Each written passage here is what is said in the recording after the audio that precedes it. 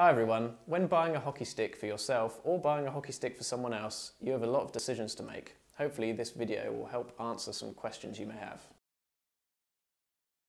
Size is a weird issue because it's a lot down to player preference. A lot of people come to us and say they're 5'7" or they're 6'1" and they're currently playing with this stick but they think this should be better for them and so on. But really it's down to personal preference and maybe your playing style.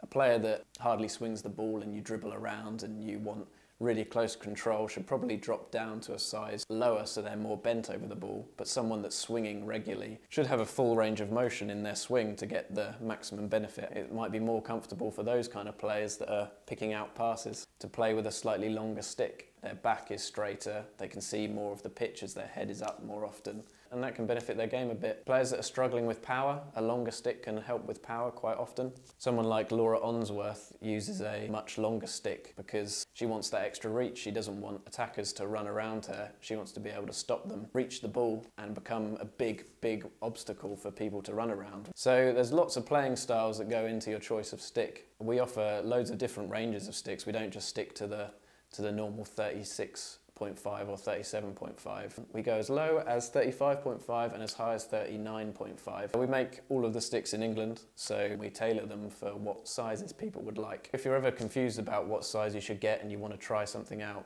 I'd suggest going for the bigger size because we'll always take it back and cut it down an inch or an inch and a half or half an inch if that's what you want. When it's for children that are growing, I would probably go for in-between ones so that you hedge your bets almost. And if you're unsure about something like a 36.5 or a 37.5, 37 is usually quite a good choice because you get the best of both worlds. They can play with it now and it doesn't feel so different to their current 36.5 stick. They're not suddenly playing differently because of it. But then when they do actually grow, it's still long enough and they're not hunched over, they're not complaining about back pain, topping the ball where they lift up too quickly because the stick's too short for them.